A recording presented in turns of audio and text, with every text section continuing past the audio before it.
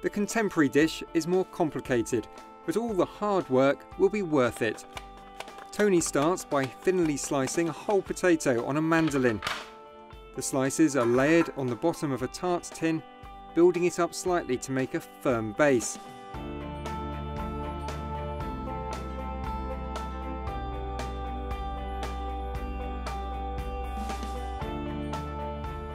Pop this in the oven for 20 minutes at 180 degrees to create the top of the potato peel pie. While the sliced potato is cooking, there's time to prepare the filling.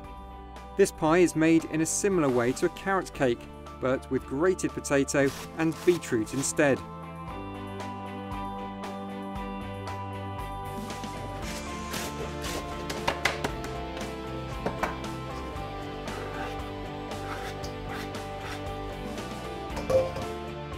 Whisk 3 eggs in a mixing bowl until creamy. This will make the cake texture light and fluffy.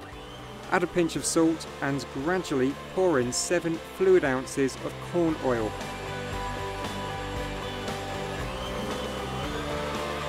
Mix gently and fold in pre-grated onion, potato and beetroot, all the while being careful to knock out as little air as possible. In a separate bowl, add 2 teaspoons of baking powder to 500 grams of flour. Mix together and again fold into the potato cake mixture.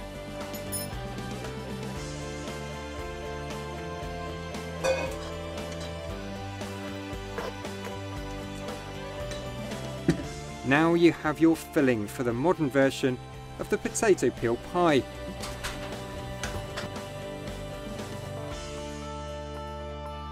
Remove the pastry tin from the oven and pour the filling on top of the cooked sliced potato.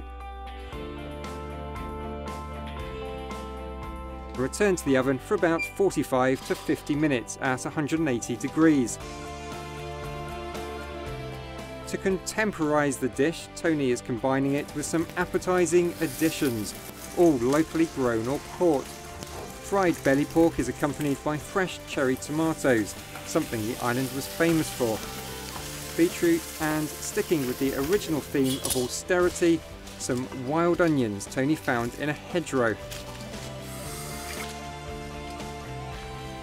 These are finely chopped before being sautéed in Guernsey butter to form the base of a creamy sauce, which also includes locally produced Roquette cider.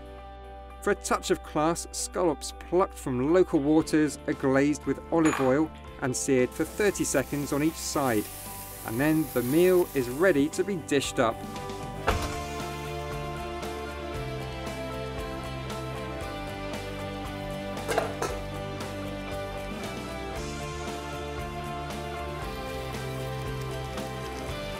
Taking a slice of the potato peel pie, Tony adds the pork belly, scallops and local vegetables to create a dish people could only dream about during the time of the occupation.